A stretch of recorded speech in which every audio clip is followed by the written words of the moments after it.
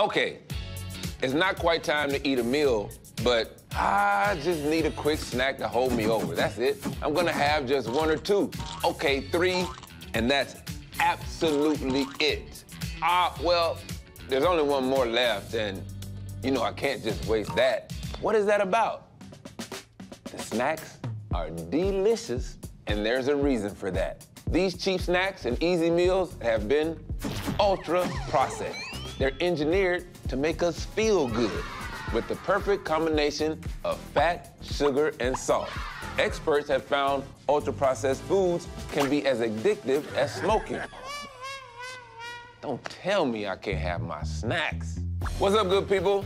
I'm Alzo Slade here with Nat Geo to break down how everything you experience and consume on a daily basis can affect your body in ways you may not expect. So let's get chomping. Right now, what does ultra-processed food do to my body? When you're hungry and exhausted after a long day, you may find yourself swinging through the drive-thru or ripping open a pack of instant ramen. We've all been there. Ultra-processed foods have been making the news, and not for good reasons. But what are they actually? Packaged snacks and fast foods, commercially baked breads and breakfast cereals, sugary sodas and desserts. We're not talking about the cupcakes your grandma makes. These are made in a factory and often with a long list of ingredients that you probably can't pronounce. They're made to last for a long time, in the warehouse, on the grocery shelf, or sitting in the back of your pantry. Food processing isn't new. There's evidence our ancestors have been grinding grains to make flour for tens of thousands of years. Most of what we eat is processed in some way, growing, harvesting, preparing, and getting it to market. But what makes ultra-processed foods different are the additives, like stabilizers, emulsifiers, flavors, and dyes, all designed to be pleasing, which makes us want to eat more and more while we're missing out on the vital nutrients we need. It all starts with cheap, edible ingredients sourced from food, which are then refined, pounded, heated, melted, shaped, extruded, packed with additives, and put back together like Frankenstein. It's alive! It's alive! No, serious, to the point where they're essentially pre-digested. The resulting products can be so easily absorbed into the body that they bypass the feeling of fullness and drive us to overeat. Let's turn to National Geographic editor Ali Yang to break down what ultra-processed really means.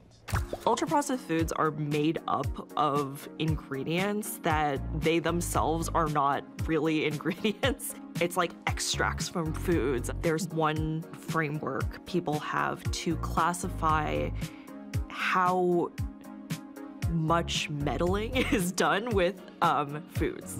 One is a whole food. We're talking about an apple, a banana, one ingredient. Processed ingredients, which is instead of corn, it's cornstarch. It's a product from a food.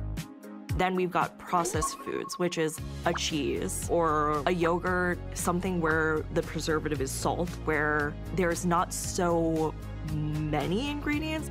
And then there's ultra-processed food, which is lots of different ingredients, and all of the ingredients will be processed ingredients from that second group. Thanks, Ali. Now that we know what they are, let's dig into what they do.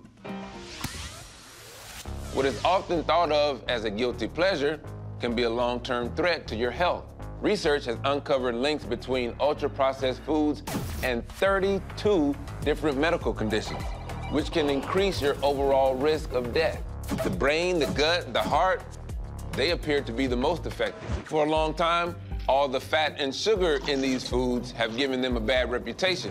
In 2019, the National Institute of Health decided to focus on what impact just the processing can have on the body. They compiled 2 groups of men and women and had them live in a lab for 2 weeks with controlled diets. One group was offered only ultra-processed and factory-made foods. The other had homemade and minimally processed options. Both diets had the same nutrients like salt, sugar, fat, and fiber, and participants could eat as much or as little as they wanted.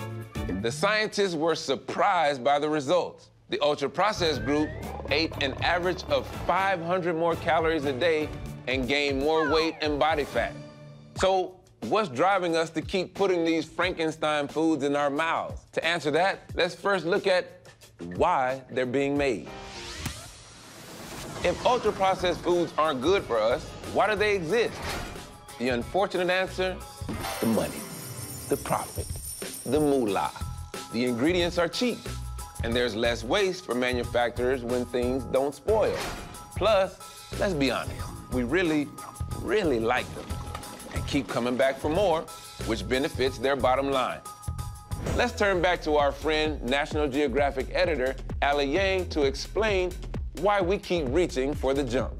Research shows that if you're eating ultra-processed food, it will spike your blood sugar, but not give you the corresponding amount of fullness that you should feel given that you've eaten that much food. This is something that can get worse over time. So like if you're eating a lot of ultra-processed food, it makes you less and less full eating the same, let's call it like a bag of chips over time.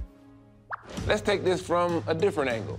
Food and beverage companies are working hard to create demand and brand loyalty with product placement, ad campaigns, and celebrity promotions, hooking kids from a young age. And get this, during the start of the COVID-19 pandemic, to limit our exposure while shopping, we were stocking up on shelf-stable options.